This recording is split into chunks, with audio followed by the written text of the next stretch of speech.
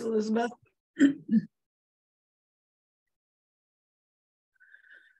So I'll start by saying that my question about this case is about diagnosis, about actually, is this, could this be endocrine? I mean, it's that basic.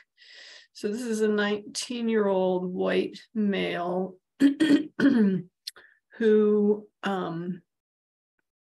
is uninsured. He presented with his mom, and he told me that he came in because for 2 months he's been having cold sweats randomly throughout the day. They can occur any time of day and last for a couple of hours. He doesn't notice them at night.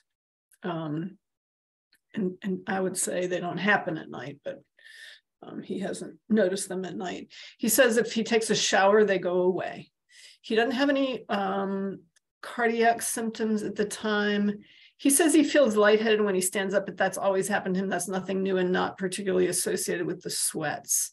His mom says that when he lives with his parents, when this happens, his hands look chalky, she said, and kind of blotchy. And he said they feel clammy. The rest of his body feels hot. He does not have any flushing. He has no headaches. Of note is that last year he had an episode when he was at a friend's house that looked like a seizure, and he came to me after that, and I referred him to neuro at WVU. He was cleared by neurology at an EEG and an evaluation. But when they saw him, they were concerned that he had a very low heart rate, and they said that if he had any recurrence of that episode, that they would recommend a cardiac consult. He has not had any recurrence of that episode, which included, I believe, some shaking. I don't know. I haven't. He passed out and I think was shaking. I haven't looked back at that recently. Other than that episode, he has no recent history of syncope. In private, he denied drug or alcohol use. So he denied drug or alcohol use. He's a healthy guy. Otherwise, he just has occasional allergies.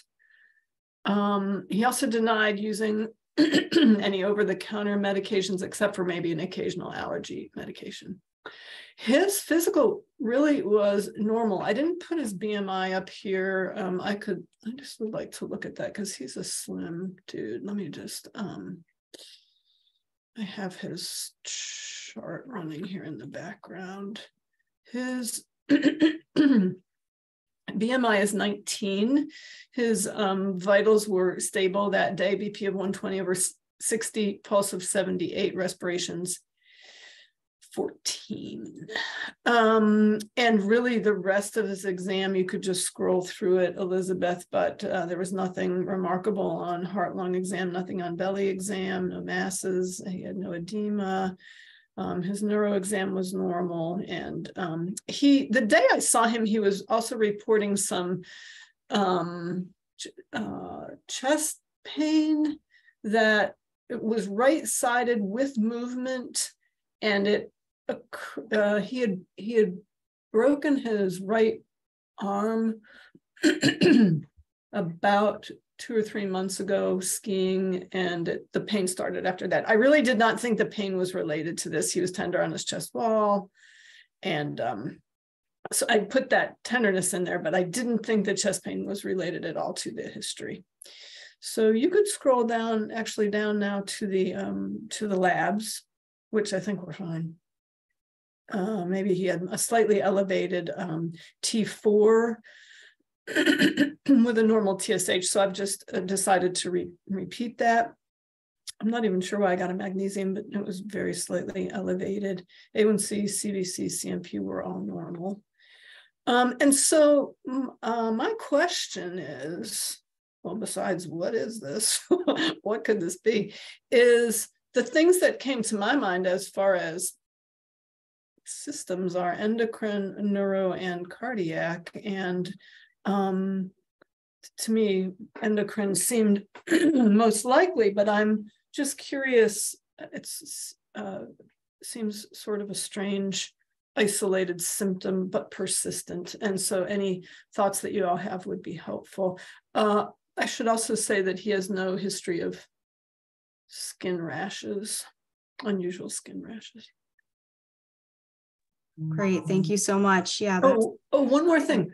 Before I have asked his mom to actually measure his temperature when he's having these sweats. They haven't measured his temperature. So actually, small possibility could be fever, but for some reason they hadn't checked him for fever, because I think it just seemed like sweating to him. So that's pending, and I haven't heard from the mom. I asked them that a week ago to check his temperature, and I think if he were running fevers, I would know by now. Yeah, of course. Thank you so much. Does anybody have any clarifying questions?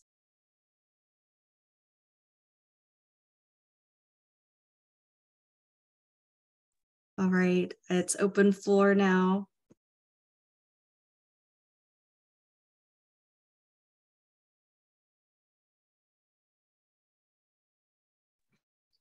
Hey, Jennifer, thanks for the case. So I feel like my thoughts from an endocrine perspective, there's a lot of things that cause sweats, thousands of things, actually. Infections like you touched on, abscesses, infectious etiologies, HIV, tuberculosis, COVID. There's so many things that can cause sweats and fevers. So my job as to help you from an endocrine perspective, some of the typical things that we see that can cause sweats would be pheochromocytoma. So pheochromocytoma typically has like a triad. You typically can have facial flushing, headaches, sweating. It honestly doesn't sound like that's what you're presenting. It sounds like it's just sweating. So I would have kind of a low threshold to think it was associated with a pheo. We do plasma metanephrines if we're concerned about a pheo. I often get the question, do people have to be hypertensive to have a pheo? And no, they do not. There are rare types of pheos, very rare. I've only seen one in my entire career since 2015. That's been a dopamine secreting pheo, and that's actually led to hypotension. So if you're really concerned about a pheo, which in this case, he's not really meeting your typical triad, that would be one thing to consider. Other things that can cause it are hypoglycemia. So you may want to ask him to check his blood pressure and his blood sugar when he's experiencing sweats, and have him keep a diary. And if he's truly having blood sugars less than 55, you may want to be concerned for hypoglycemia causing the sweats. And that would be the gold standard to kind of diagnose that is a 72-hour fast in the hospital. But I would start with a finger stick. I would not start with a CGM. CGMs are not as accurate. They get put on people all the time. They alarm and they go low, and people think that they have an insulinoma and hypoglycemia. It is not the best test in the outpatient setting to detect hypoglycemia. So just a plain old finger stick or meter. If these sweats are happening every single day, you could even have them come into your clinic, and you could do the finger stick in the clinic or a BMP and get a serum glucose on him to rule out hypoglycemia. Serum glucose is the best way to look at a sugar. It's the most accurate. So insulinoma would be another in the differential. Besides that, carcinoid syndrome causes sweats, but you're not giving me a lot of the additional history for carcinoid, which would be kind of like diarrhea, facial flushing. If you do get a history of diarrhea from him, I don't know, I may have missed it. Does he have diarrhea? I did not ask. Yeah, so diarrhea with flushing is in line with kind of carcinoid syndrome. So you may want to ask him about that. And if he were to have that, we check a urine serotonin level. Serotonin is a byproduct that we can measure in the urine. if you do order serotonin, I'd be mindful of the fact that he has to kind of stop certain foods before we check serotonin that can raise the serotonin levels, like pineapples, a lot of fruit, like pineapple, avocado stuff. There's a full list that you can kind of see at LabCorp request of things that he should discontinue before, if you were to go down that road. Another thing that we see in endocrine clinic is acromegaly that causes sweats, usually sweats with like a foul odor. And things that you can ask him are, is his head size getting bigger? Is his ring size getting bigger? Is shoe size getting bigger? Is he had any jaw enlargement or jaw issues? So you may want to ask him those things as well. Diabetes, I know, did you say his A1C looked okay? Yeah, it was 5.4 him. Yeah, and then his thyroid looked okay too. I usually use just the TSH. It's the most sensitive way to detect hyper or hypothyroidism. The T4 isn't as good of a marker, especially like the free T4. It's more volatile of an assay.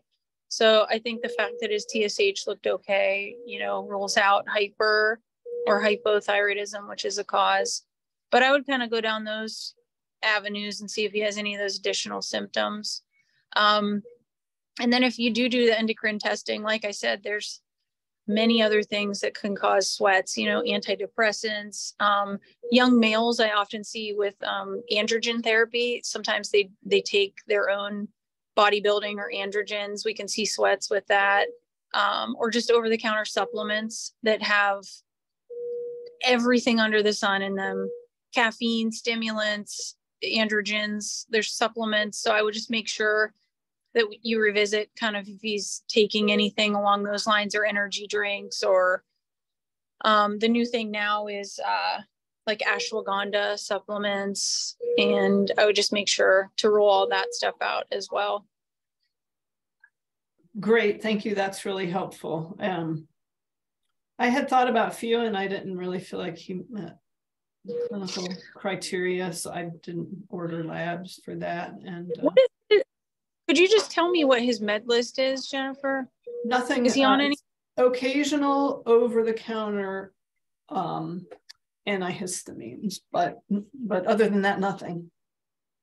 Yeah, sometimes anticholinergics can cause sweats too. Okay. Asthma meds are notorious for sweats, like albuterol, like inhalers can do it. Yeah. The list is revisit meds, but and including over-the-counter supplements.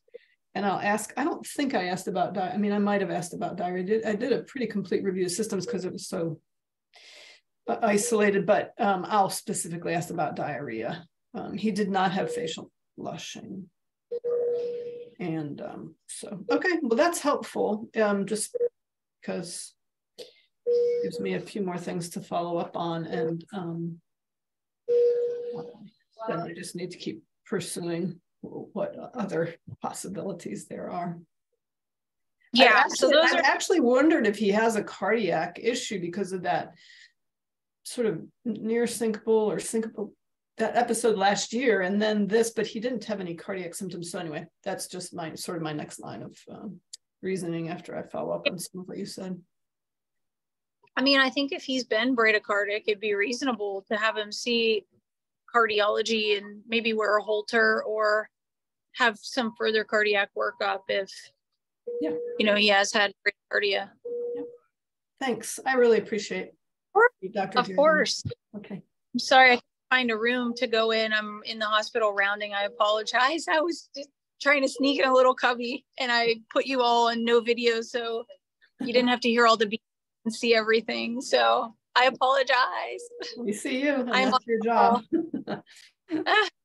It's great. Yeah, just you know, when you ask him those questions, if you want to let us know at the next echo, or you know, you can always reach out to me, Jennifer. They can give you all my contact stuff. I'm happy to help as you talk to him about the additional symptoms. Appreciate it. Sure. Great. Thank you so very much. Really appreciate that. I'm sorry I can't stay on, but thanks Hugh for giving the lecture. Thank you all. Thank you so much. Bye, Dr. G. Bye. All right, Hugh, you can go ahead and do your presentation. I was just going to make one comment, Jennifer. My daughter had this happen in high school, and now she works at the Library of Congress. And anytime she was getting ready to do a presentation, she would pass out. And they said that she did have low blood pressure, but blood sugar in high school is what they thought it was. But when it was happening in DC, she's actually being treated for migraines. They felt that this was a precursor to her migraines. And then they put her on Indorel for her to take PRN before she does a presentation, or if she starts feeling panicky, which I found interesting, but it has seemed to help. She got through a whole presentation at the Library of Congress in a public venue. Wow. So the passing out definitely was something that concerned me and her mom. So I was glad they found it. And it seems like, it is helping. So interesting. Consider it's interesting those about things the migraine as well. Precursor. Yeah. Thank you for that. Thank you so much. Any input, doesn't have to be from hub, spoke, personal. We really appreciate anybody's help. All right. Thank you so much. And thank you. Go ahead, Hugh, when you're ready. Okay. Thank you for that. So for those who don't know, my name is Hugh Quinn. I am a clinical pharmacist that works in Suncrest Town Center here with Dr. Giordano and the other providers with WVU Endocrinology. And today I'm just going to be talking a little bit about insurance coverage for our diabetic patients. So feel free to stop me along the way if you have any questions, but I'll try to make sure to save some time at the end also for anything specific. I have no disclosures to make for this presentation. Any use of brand names is just for identification purposes only. So we're going to talk a little bit about some resources that I would think may be helpful for you in your clinics when you're trying to determine coverage for patients. And then we'll talk about a few specific medications and try to give some tips and provide some guidance on how to improve the rate of favorable outcomes with these prior authorizations for some of these more tricky medications that we're commonly using in these diabetic patients. Just a little bit quickly about the financial cost of diabetes. It is a very expensive medication, or very expensive disease state to treat. 1 out of every $7 in the US that is spent on healthcare, it goes to treating diabetes and its complications. So it's very expensive and quite a burden on our financial health system. And unfortunately, that trend seems to only be worsening with the skyrocketing rates that we're seeing in patients that are diagnosed with diabetes. And it's not just A1C when it comes to the cost of managing these patients. The expense that goes towards managing the complications and comorbidities that are seen with these patients is also very expensive. So overall, just diabetes in general is expensive to treat. And unfortunately, with our limited resources, we have to try to use those resources that we have as responsible as we can. And that's where a lot of things like prior authorizations come into play. So it can be a bit of a headache to navigate that system, but there is some method to the madness. I certainly wish the process was a little bit easier and more streamlined, but there is a reason to why these rules and regulations are in place. One good place that I'd like to start and make people aware of is this app that you're able to download on your phone. It's just called the Coverage Search app. You can get it for either Androids or Apple products from these links here. And to use this app, you can see on the right here a screenshot from it. You can type in the medication you're looking for and the state and which type of insurance, whether it's Medicare, Medicaid, or commercial insurance. And it'll give you some information on what plans or how plans cover that medication. So you can see on the right here, some are preferred, some are covered that require a PA or step therapy. So it gives you a little bit of more information on where to start. This is a third-party app, so it is updated pretty regularly, but it's not always 100% accurate, so keep that in mind. But it is a good place to start if you're trying to think about if a medication is covered for a certain patient. Other programs, I'm sure most people are probably familiar with GoodRx. It's a good resource when patients can use it. But there are other foundations and programs that are out there. One we've used frequently is the HealthWell Foundation. So this provides copay assistance for over 80 disease states. And the eligibility is dependent on income and disease state. So different disease states have different income cutoffs. And these programs are available for the individual disease state. But when the funds run out for that individual disease state, they close the program and you're not really sure when it'll open back up now. So the osteoporosis one has been closed for a while, but it does cover a lot of different disease states. So this could be a good option for patients that are looking for additional copay assistance. Within this HealthWell Foundation, this is an example for patients that are looking for copay assistance for dyslipidemia. You can see here what the income requirements are, 500% of the federal poverty level, and what medications that it may cover. The one thing that's nice about this program is the copay is not dependent on the medication. Like I said, it goes by disease state. So if you're treating dyslipidemia, it'll cover all the medications that are listed here for dyslipidemia. So that can be kind of nice because you're not tied to certain medications or certain brand products or anything like that. Medicaid is kind of fortunate where most of them have their preferred drug list pretty easily accessible online. They're easy to find. So here's the links for the West Virginia, Maryland, Pennsylvania, and Ohio preferred drug lists for their Medicaid patients. If you just click the links here, it'll take you to the webpage that has their most up-to-date. So it does change pretty frequently. They've all been updated in 2023 so far. So these links will take you to the most recent pages. But I just took information from those sites and sort of condensed it here for you guys into a little cheat sheet. You can see for West Virginia, both Invokana, Farxiga, and Jardiance are all preferred. Well, across the board, they're all preferred. In Maryland, the website does say that it still requires step therapy with prior metformin use, but it doesn't give any clinical information on what that step therapy is anymore. So I think that may be a mistake. That's just still an artifact of previous preferred drug lists, and I don't think they actually require the step therapy anymore. We'll sort of talk about why that is the case in a little bit, but any of these products are preferred across the board in these 4 states, which is nice.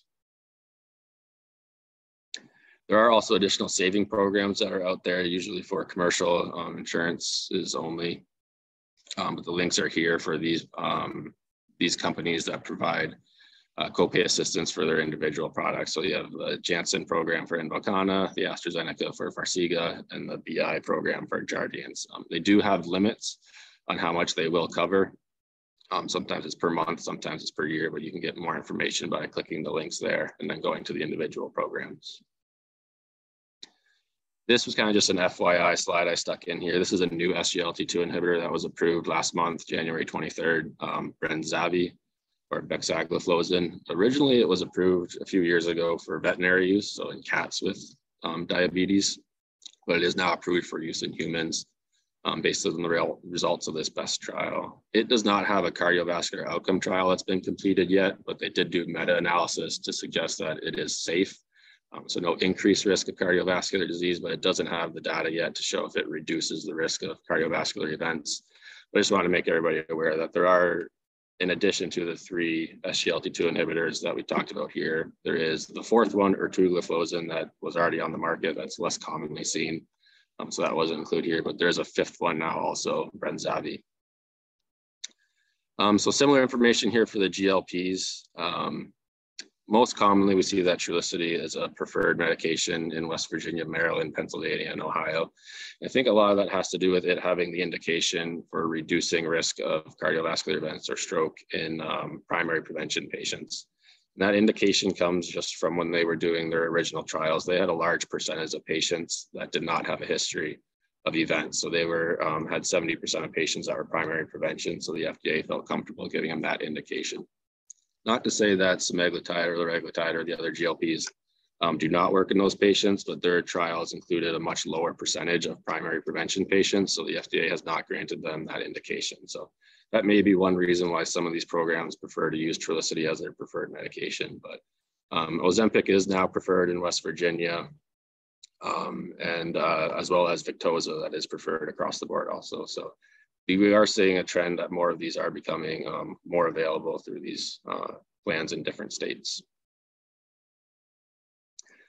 Similarly, again, more additional savings programs for the individual products here. You can get more information by clicking the links, but they offer copay assistance again, and they do have usually caps on how much they'll cover for patients. When it comes to getting GLPs approved, it can be a bit of a tricky process. So here's just a little bit more information on the specific indications. So like I mentioned, Trulicity does have that indication for patients that are at risk. So not just for secondary prevention. And then another unique thing about Victoza is that is approved for patients that are 10 years or older. So for those of us that deal with pediatric patients, if you think they may benefit from a GLP-1 therapy, liraglutide is the only one that has data for use in those 10 up. That is changing now. Semaglutide has published data. I believe it's 16 up for their patients, but we are getting more data about these agents being used in pediatric patients. But I believe as of right now, liraglutide is the only one that has the indication for 10 years and older. And this is where, like I had mentioned, that most of the step therapy things have started to come out of plans. So a lot of the guideline recommendations, including the ACE guidelines and the ADA guidelines, have updated what they consider first-line therapy. So we can see here this was from the 2022 ADA guidelines. First-line therapy now depends on comorbidity. So it used to say metformin plus lifestyle changes, but now it is more broad definition that it just depends on comorbidities, patient-centered treatment factors, including cost, access, and considerations. So what that does is open the door for us really to use SGLT2s or GLP-1s as first-line therapy in those patients with compelling indications for those medications. So we're seeing the trend away from just metformin being first line and then all other agents second line, and seeing more of these agents that have additional benefits beyond A1C reduction included in first-line therapy, which is nice. I did want to talk a little bit about obesity too. There's a lot of overlap with type 2 diabetes and obesity, both in terms of disease state and now with the treatments that we're using. So these are the BMI cutoffs for what's defined as obesity. And I think the big thing for us is indicating, or a big thing for us to think about is what technically meets criteria for pharmacological treatment of obesity. So we have seen a lot of a trend for patients trying to get these GLP-1 receptor agonists, whether they're diabetic or not. So if they're not a diabetic patient, they are indicated if their BMI is above 30 or their BMI is above 27 and they have at least one weight-related comorbidity. So this is not an exhaustive list of weight-related comorbidities. This is just some here, but there could be many others. But if we're submitting prior authorizations, we need to make sure we are submitting the right ones that are approved for use in obesity treatment. So that we can see here, really right now, we're only talking about is Saxenda and Wegovy.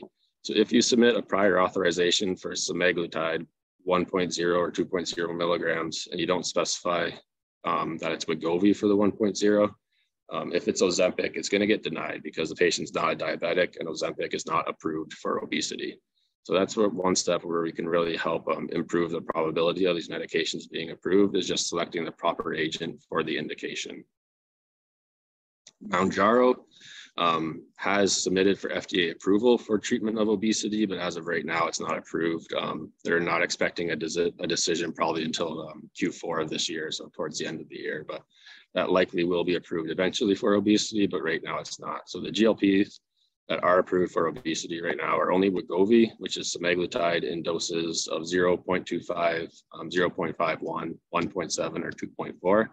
So that 1.7 and 2.4 are unique to Wegovy, and Saxenda or liraglutide as Saxenda, which is available in doses up to 2.4 and 3.0, which is unique for Saxenda compared to Victoza. It is still one pen, which is nice. The one Saxenda pen goes all the way up from 0.6 to 3.0. So that makes it easy for patients to titrate their doses. And if they don't tolerate it, they can go back down pretty easily. So that is nice, but it is a daily injection. If you're considering using medications for obesity, not for type 2 diabetes management, you can use this online tool and check and see if the medication is covered by their insurance. So you just put in a little bit of the patient information and then it tells you whether it's covered. You need to register this with a provider MPI and an email. The email that you use has to be the one that you used when you originally got your MPI, which can be a little difficult for some people to remember what email they were using way back then. But once you're registered, you can change it and use whatever email you want. But in the initial process, the email you use has to be the one you got when you submitted for your NPI. This is just a little bit about how to use this tool. You can select a medication and put in a little bit of the patient information like we see there. Pharmacy name, it doesn't really matter what pharmacy you put here for most insurance companies. You can just put anything. I had used Allied just for this example. but it gives you a little bit of information about what the estimated cost would be for this patient for Wegovy. And it does tell you that a prior authorization is required, but it is covered, but it does require prior authorization. So this will give you a little bit more information rather than going through the prior authorization process and finding out that it's not covered at all. So it can save a little bit of time. So getting into some other medications that we commonly are doing prior authorizations for in these patients, PCSK9s are a big one. They are approved for secondary prevention in patients with ASCVD or for primary prevention for those with homozygous familial hypercholesterolemia. Repatha, specifically to these medications, similar to liraglutide, is approved for those to 10 years of age or older. The ADA recommends the use of these medications for those that are either on maximally tolerated statin or maximum dose statin or don't tolerate statins that have LDLs above 70. So I think that is the space where we are most commonly using it for patients that either are on the maximum tolerated dose of statin or don't tolerate statins at all. And their LDLs are still above 70, which is a fairly common thing that we see in our clinic at least. For these medications, I prefer personally to use the ACE recommended guidelines. The general trend for guidelines is going more towards an LDL threshold. They use LDL thresholds for a while now, and I'm seeing that come up more and more in other guidelines. So it's just a little bit easier for me to use, but do keep in mind that there is this extreme risk category for those with progressive ASCVD, those with established cardiovascular disease who have diabetes or CKD, and those with premature ASCVD. Threshold for these patients is getting pretty aggressive with -55. So do keep in mind that -70 is pretty aggressive for LDL, but some patients may need to get even a little bit more aggressive and seek LDLs less than 55. One way to help get these medications approved, or something I've commonly seen in prior authorizations, if it's managed by Express Scripts, they've gone to some rule, which I'm not certain where it came from.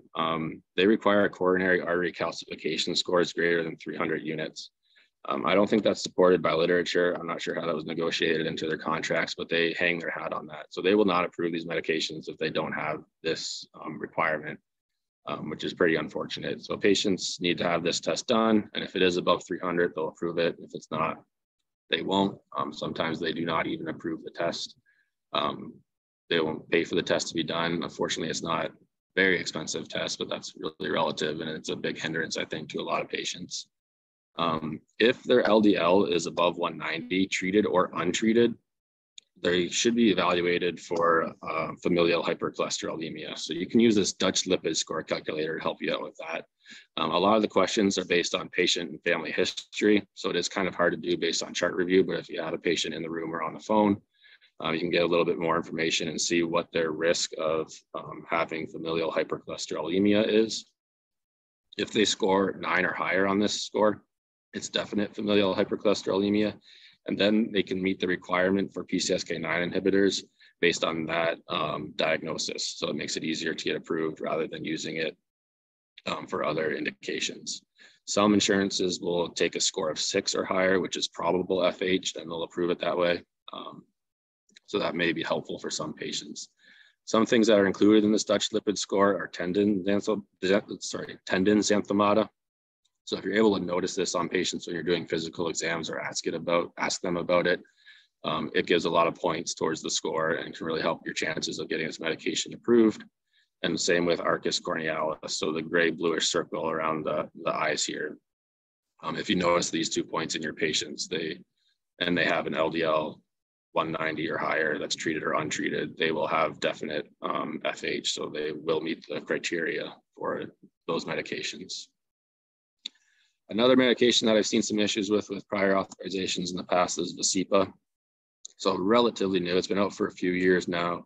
Historically, it was used for hypertriglyceridemia, so triglycerides over 500, but more recently it was approved for cardiovascular risk reduction in type 2 diabetics that have risk factors and triglycerides over 150. So these are 2 separate indications for the FDA. So if you're submitting to an insurance company and you say it's for hypertriglyceridemia and their triglycerides are not over 500, it's going to be denied, even if they meet the criteria for the other indication. So they're type 2s, they have risk factors and a triglyceride, let's say 250. It is indicated for those patients, but it's not for hypertriglyceridemia. So different insurance companies have different wording on things. So we just need to be careful when we're filling out the prior authorizations forms that we're selecting the right indication for these patients. A little bit about step therapy, I think is important to note. When we say maximally tolerated statin, that can be no statin. So if a step therapy or if an indication mentions that a patient must be on maximally tolerated statin, that does not mean they cannot have the medication if they're not on a statin. So no statin can be appropriate still. When we're talking about intensities of statins, so a lot of insurances will require a trial of a high intensity statin. So that we're specifically talking about Rasuva 20 to 40, or atorvastatin 40 to 80. So it does not count a high dose of simvastatin or the highest dose of pravastatin or anything like that. So a high intensity statin has to be one of these two medications at these doses. And then a lot of times commonly we see included in the step therapy is Zetia or ezetimibe. It is a good medication, generally pretty well tolerated with an expected LDL reduction of about 12 to 17%. For a lot of patients, that might not be enough to get them below that threshold of 70 or 55, whichever is appropriate. If a patient's threshold is 70 and their LDL is 170, Zetia is not going to get them there. Some insurances will allow you to skip Zetia and go right to a PCSK9 if you're able to demonstrate that it's not going to be effective enough to get them below their threshold. Some are more stringent on it than others that will require you to use the Zetia for 3 or 6 months. Show again that they're still not at threshold before you go on to the PCSK9 inhibitor. Bempedoic acid is a newer medication that's out. It hasn't really shown up in step therapies yet, but it is a useful medication, I think, to be considering before you go to PCSK9 inhibitors. It is a daily oral medication, which is nice. It is a prodrug that's only active in the liver or activated in the liver. Not the muscle tissue. So we see a lot less of the muscle pain and myalgias than we would with our statins, even though we're working in the same pathway here to prevent the synthesis of cholesterol. So it works in the same pathway as statins, but it's only activated in the liver, so we get less side effects. And we get a pretty robust LDL reduction with this medication of about 18%, which it does come combined in one pill with ezetimibe called Nexlizet. So with one additional pill, you're getting 2 medications and you can expect about a 38% reduction in LDL, which is nice. So in patients, maybe they don't want to do the injections or aren't able to afford PCSK9 inhibitors, maybe bempedoic acid, either by itself or with Zetia, might be an option for those patients. And it does have a copay card also for those that are commercially insured. And then here is just an example of what some of the requirements might look like when you're looking for some of these medications. So this one is for bempedoic acid from the West Virginia Medicaid. This is what they would require: a patient to meet all age and indication restrictions imposed by FDA on the approved label. So that is adults. And this is the other criteria. So they have to have an 8-week trial of a high intensity statin plus Zetia and not below an LDL of 70. So they required an 8-week trial of either one of those combinations before they'll approve bempedoic acid. Then they'll have an initial approval for 90 days, which you'll need to submit a new LDL and show that it has lowered by at least 10% before they'll cover additional therapy. But with an expected LDL reduction of about 18%, I think most patients will meet that 10% threshold.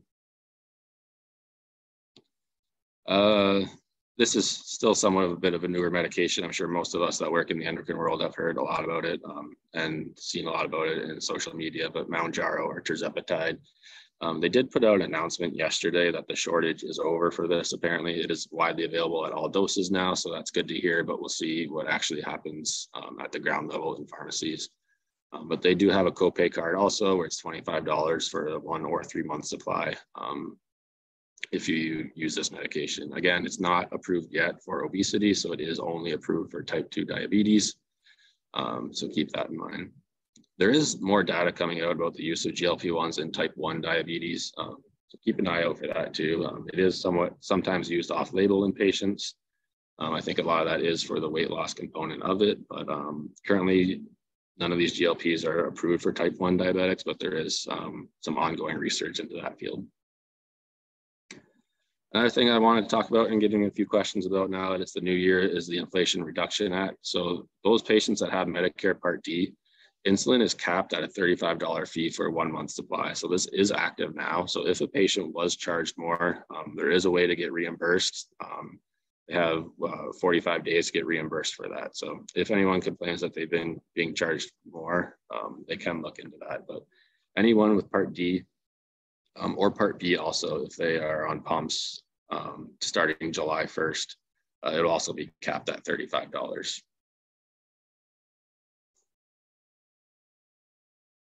That was all I had for you guys today. Are there any questions for me? Thank you so very much. That was wonderful. And you provided some really excellent resources. We'll make sure everybody has. But yeah, anybody have any questions or comments? I have a question. Yep. If we have a patient that was on Mounjaro in 2022, and the rules and regs are now requiring prior authorization to continue therapy. I don't know if you're seeing that in your area. We're having problems getting through the prior authorization process because their A1Cs are low, and they're kind of pushing back on the medical necessity angle. Yeah, we've had some programs that were nice enough to grandfather it in, like for the year or something like that, but some have outright denied it now. Some are also putting in like an A1C must be above 7 to approve GLPs in general, which I don't know where that's coming from. That's not supported by data or literature at all, and goes against what the ADA and ACE guidelines are, that regardless of A1C, if they have cardiovascular risk, they should be on these medications. So that is something we are seeing more. I'm not really sure how to navigate around that yet. We've had patients where we're happy because their A1C is now below 7 at like 6.8 or 6.7. So we try to start them on a new medication or raise their dose, and they're being told no by their insurance company. So Exactly. They're being punished for being successful, which does not make sense to me at all. I wish I had more tips on how to get around that, but this time I don't, sorry. Okay. Thank you very much for that question. Anybody else have any questions or comments? We had a participant reach out to us, and I can ask this question, just throw it out there for anyone who might have some sort of comment, not necessarily an answer or anything, but I'll go ahead and just ask it anyway if anyone does have some feedback. But she was asking how your facilities successfully incorporate behavioral health patients who have diabetes.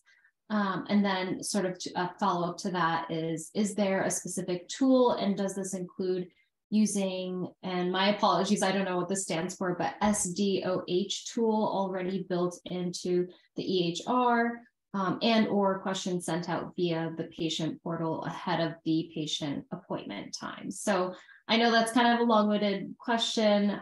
No pressure if no one has any concrete answers to this, but any feedback or comments to that would be great. It's not something I'm very familiar with the process at our clinic, but I can look into it and then maybe send out some more information afterwards.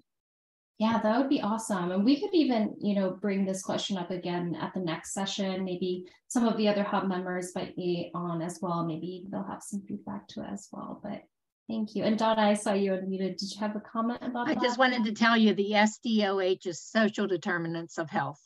Oh, thank you. Thank you so much, Donna. That helps a lot. So those are things like, can they afford their medicine? Do they have transportation?